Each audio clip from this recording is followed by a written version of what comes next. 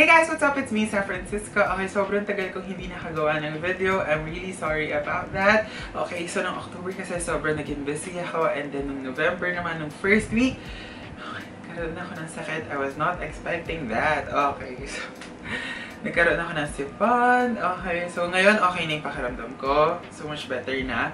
And then, ayun, dapat kasi i-review ko yung lip slip ng Happy Skin. So, dapat actually, meron akong bagong video last week. Kaya lang, yung day na i-film ko yun, nagkaroon ako ng sakit. So, hindi ako nakagawa ng video. Let me know if you still want me to review that product, okay? In today's video, I'll review the latest BLK product. Ito yung Airy Matte Foundation Powder nila. Okay, so it's a base product.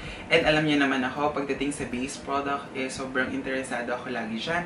Curious ako lagi dyan. So, I'm like really excited to try this product kasi pagdating sa base product, hindi pa naman ako na-disappoint sa BLK Cosmetics. Kung ito papatagalan, if you are interested in this video, just keep on watching. So, let's start.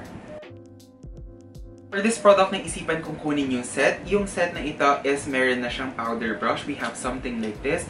Ayan, ganito yung itsura ng powder brush. Papakita ko sa inyo yung close-up later. Okay, so naisipan kong kunin ito para meron kayong idea or bigyan kayo ng idea kung mag-work ba ng maayos itong product na powder na to dito sa brush na to. O maganda ba yung itsura niya, okay? So, tingnan natin kung worth it bang bilhin ng set or ito na lang ang inyong bibilhin. For this product, ganito yung itsura ng kanyang packaging. Okay, so the packaging napansin ko, very minimal na lang sila. Okay, so very nude, very muted. Okay, so I love the packaging. Okay, simple lang siya. Pero ang napansin ko dito sa ganitong packaging ng BLK ngayon is very tahimik na sila. Like, tahimik in a way na hindi na loud yung colors, like hindi na black.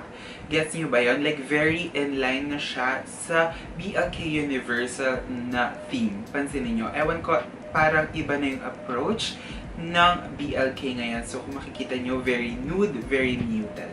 Personally, I don't mind that at all as long as malinis ang design, kahit ganun yung color. Na-appreciate ko yun. Ngayon, sa loob naman ng product, we have something like this.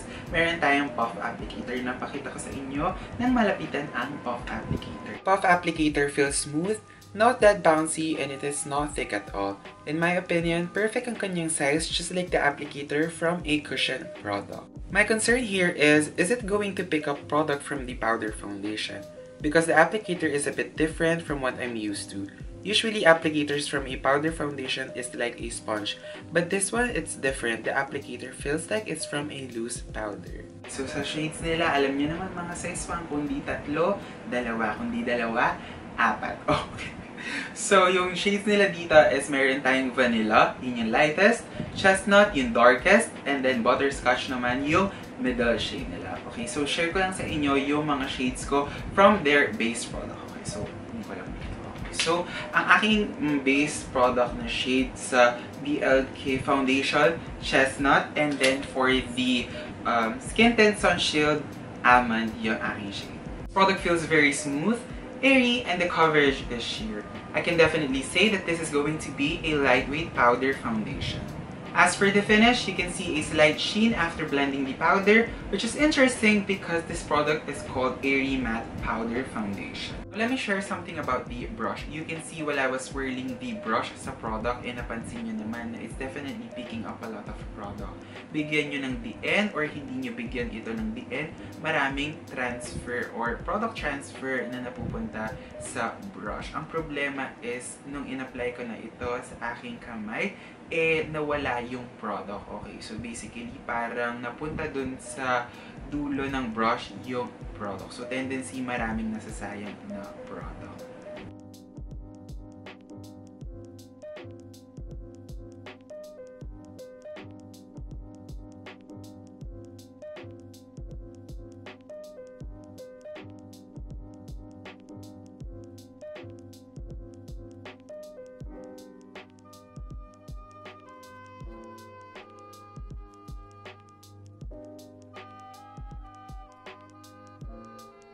nakaset na yung powder sa aking face, ang napansin ko, sa applicator na to, pantay-pantay yung distribution ng color. Like yung shade, pantay-pantay siya.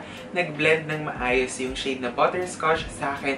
Actually, natakot ako kasi akala ko magiging super yellow siya. Pero sobrang pantay lang yung medium skin tone sa butterscotch. Okay, so akala ko magiging light siya kasi middle shade yung butterscotch. Pero hindi ako na-disappoint. Maganda yung shade for medium skin tone.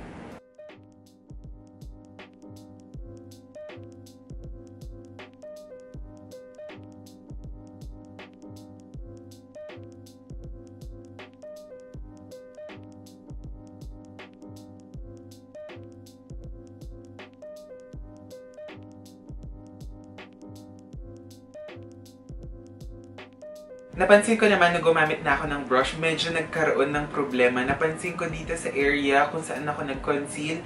Naglagay kasi ako ng concealer dito, tsaka dito.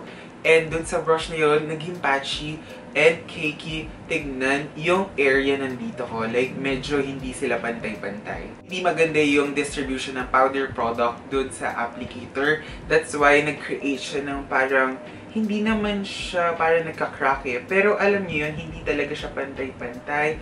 And parang sobrang dry ng itsura niya sa aking face. Yun yung napansin ko nung nag-apply ako ng brush. Meron pa rin areas dito na parang nag-glow siya. Okay, dito, saka dito na. Ayan, parang medyo may glow na siya. Ewan ko kung nakikita niyo, pero meron ng glow dyan. It is definitely lightweight and airy. Maganda yun. Kaya lang, yung ayaw ko is yung parang shimmer effect pag tinignan nyo na malapitan yung inyong skin. Tapusin ko na yung makeup ko and share ko na sa inyo yung final thoughts ko. On to my final thoughts. Okay, so akala ko madi-disappoint ako sa shade na butterscotch kanina kasi nakita naman natin doon sa applicator, very yellow yung product transfer niya. So medyo natakot ako. Pero nung na-apply ko na siya sa aking face, ang gandang lumitaw, ang ganda ng shade. Okay, so really perfect ito for medium skin tone. Kung nandun kayo sa medium skin tone, ito yung shade para sa inyo. Huwag kayong matakot na i-try itong shade na butterscotch sa lahat ng nasa medium skin tone. Eh hindi porke si Ann Curtis yung nag-model ng butterscotch, eh magiging light yung color ng butterscotch. Okay, so hindi siya light. Swear, maniwala kayo sa akin kasi hindi light yung complexion ko. Nandun ako sa medium. Ayan, ganyan yung shade ko. Or looking for a full coverage na powder foundation na tipong hindi niya na kailangan ng base product, ito ay hindi para sa inyo, okay? So, wala kasi itong masyado talagang natatakpan and yung coverage niya is sheer lang. Kasi ang description ng BLK kasi is medium coverage. Medyo hindi ako masyado naniniwala doon. Kasi napansin ko, nagiging medium coverage lang itong product na to dahil meron tayong base product. Okay, so gets, dahil yung base product nyo, meron na siyang coverage. And ito namang powder foundation, meron din siyang coverage.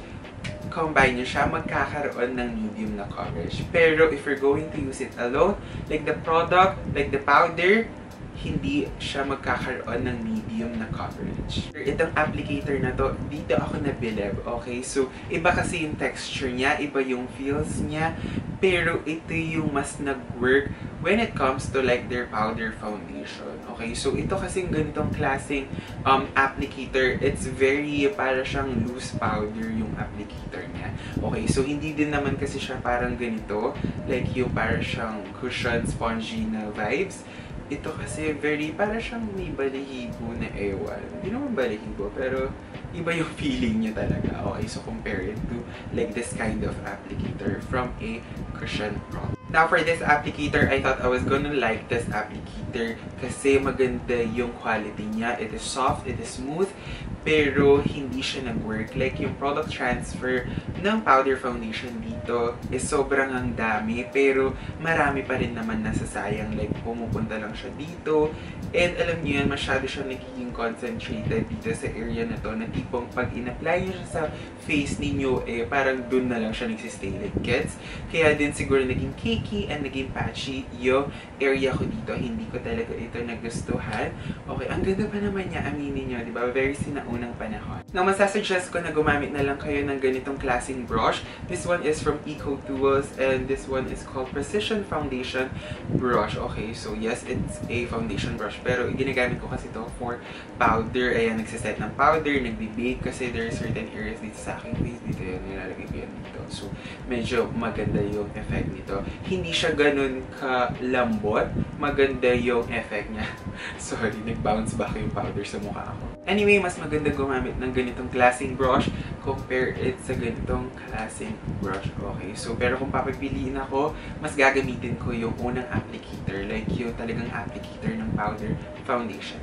That's it! Thank you guys for watching. I hope you did enjoy this makeup video. Grabe na-miss ko kayo. If you have any questions, just leave a comment down below. Don't forget to like, subscribe, and share this video with your friends. See you again next time. Bye!